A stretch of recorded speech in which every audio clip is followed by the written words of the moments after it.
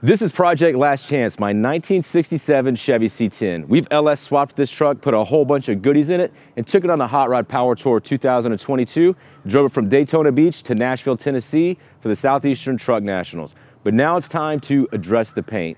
We got some patina sauce from Sweet Patina, and I'm gonna show you guys how you can preserve the patina on your project.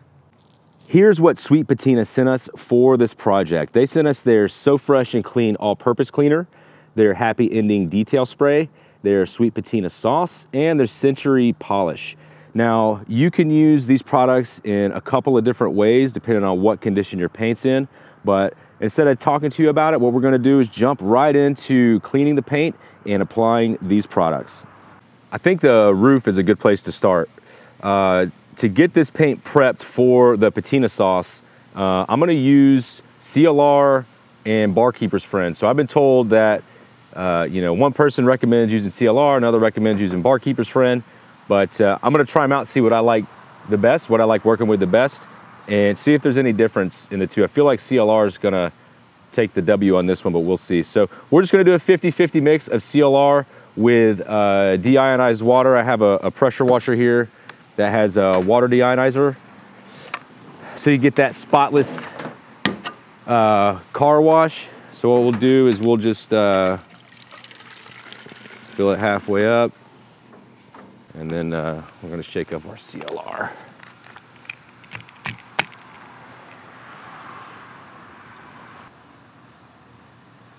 And before I start this, I am gonna go put on some gloves.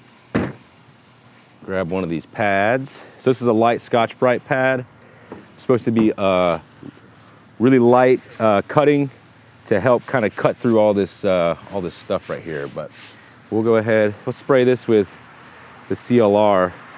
I think the directions said to let it sit for a couple of minutes, but we're just gonna go ahead and start rubbing. See what happens. Okay. It's a little frothy.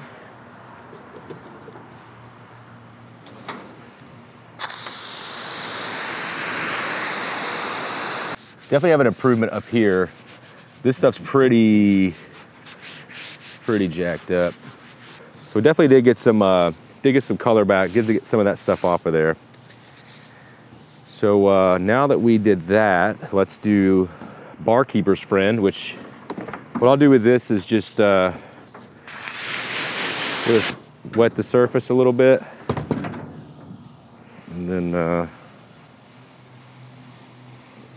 apply it directly on the paint.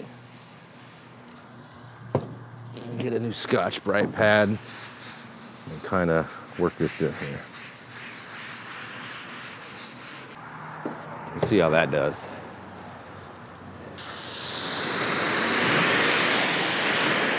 See, I don't think that the Barkeeper's Friend did as good of a job. It doesn't feel like it brought as much of the white paint. So let's try to hit this with some CLR there.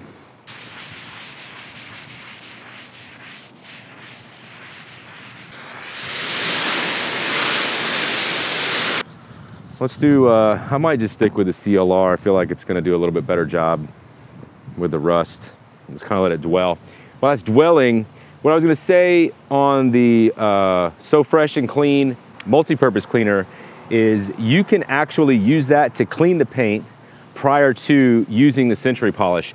If you had a truck, let's say, that had really good paint on it, a really good original paint or a single stage paint, and you just wanted to bring that life back, you could hit it with that all-purpose cleaner, and then you hit it with the Century polish, and that's really gonna like bring that paint back to life. You could hit that either by hand, which would be crazy if you did, or you could hit it with like an orbital polisher or a rotary buffer. I would probably recommend like a rotary polisher, like a dual action rotary polisher with a foam pad. That'd probably be the best setup for that type of application.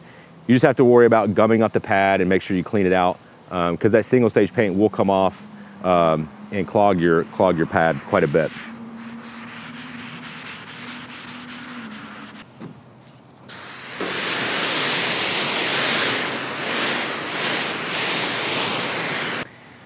I think that's what we're gonna use. I think we're gonna do the CLR in the spray bottle. It seems like it'd be easier to apply versus the barkeeper's friend trying to sprinkle it on.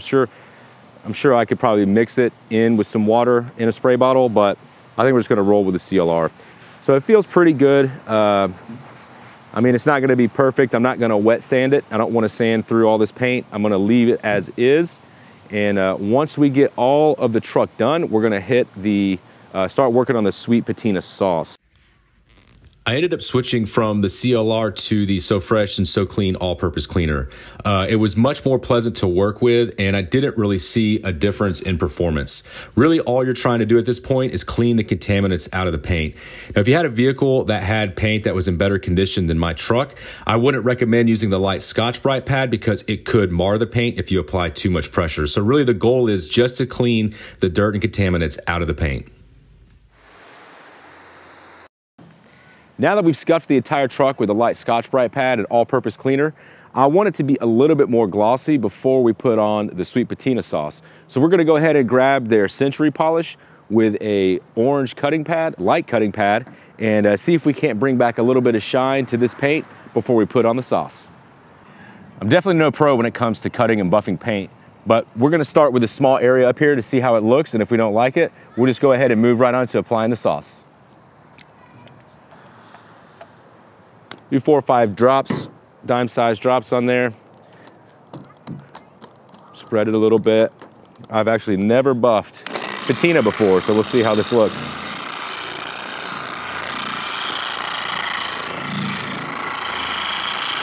Spread it around.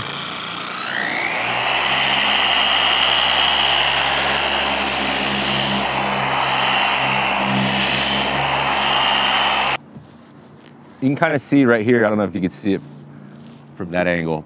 Well, you see where the pad came over and it's a little, the color's not as deep over here, the primer. It's not really paint.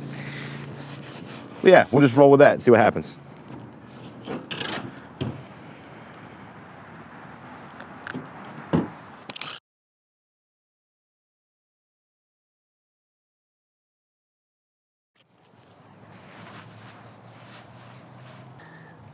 Not polished. Polished. If I had a hard line right here, you could see it, but that's what we're going for right there.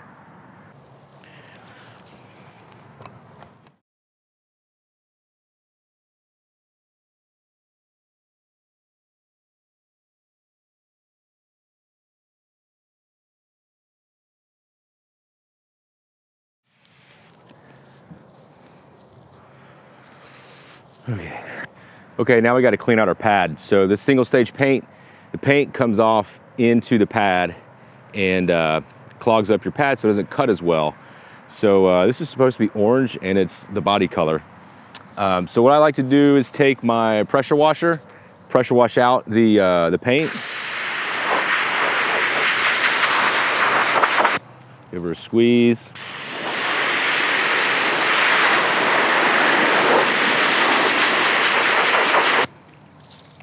And then I'll put it back on the DA, spin it to get all the water out and let it sit to dry, and I'll grab our other pad. Yeah, I don't wanna basically do this.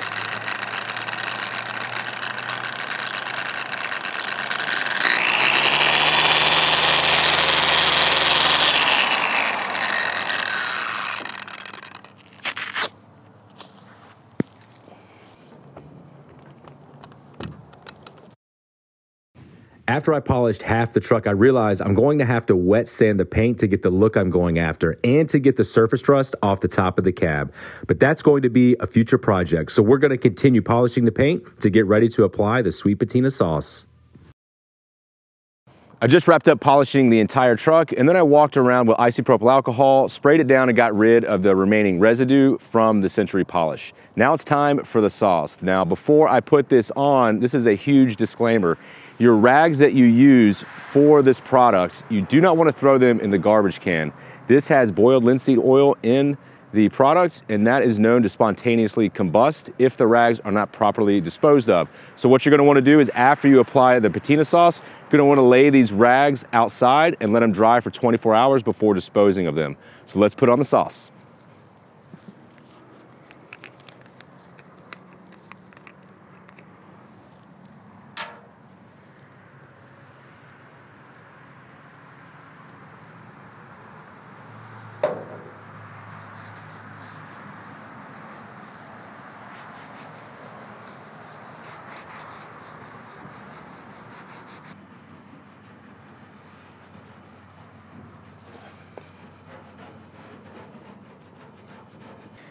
This stuff is literally wipe on and wipe off. Once you wipe the product on, you let it sit for about 15 to 20 minutes, and then you come back and buff off the excess with a new rag. So we're gonna let this sit and keep moving.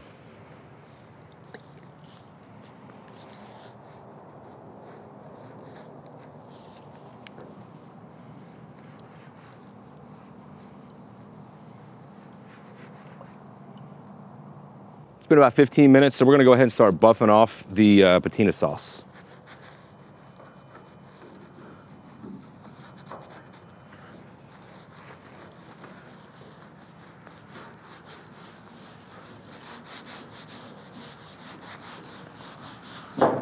Whoops.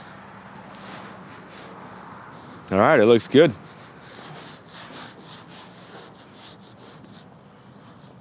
Instead of showing you guys me going and putting this stuff on the rest of the truck, let's cut to the finished products.